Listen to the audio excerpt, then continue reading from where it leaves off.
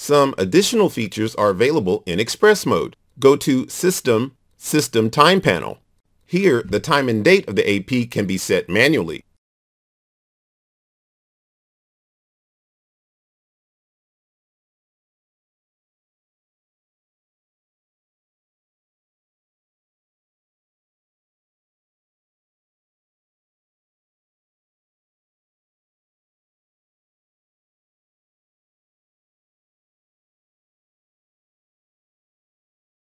A list of NTP servers can be managed. New NTP servers can be added and the priority of the servers can be set.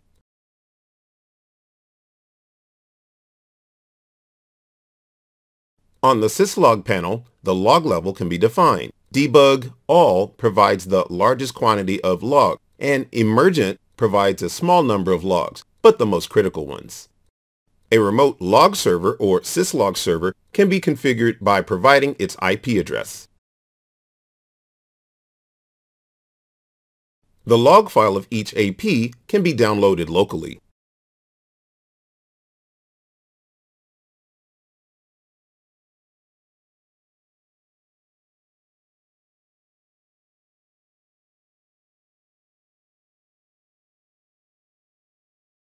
From the wireless part, Performance Utilization panel, the background scanning option can be turned on or off. It is highly recommended to leave it on as the Wireless Intrusion Detection System or WIDS feature can only work with this option turned on.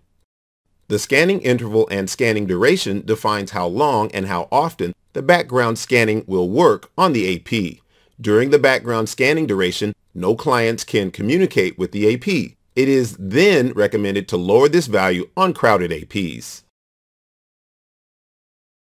The band steering, load balance, and voice and video awareness option can also be turned on or off in this panel. It is recommended to turn these options on as they will improve the radio usage, balancing the clients between APs in the same cluster and avoiding background scanning when voice and video traffic is detected.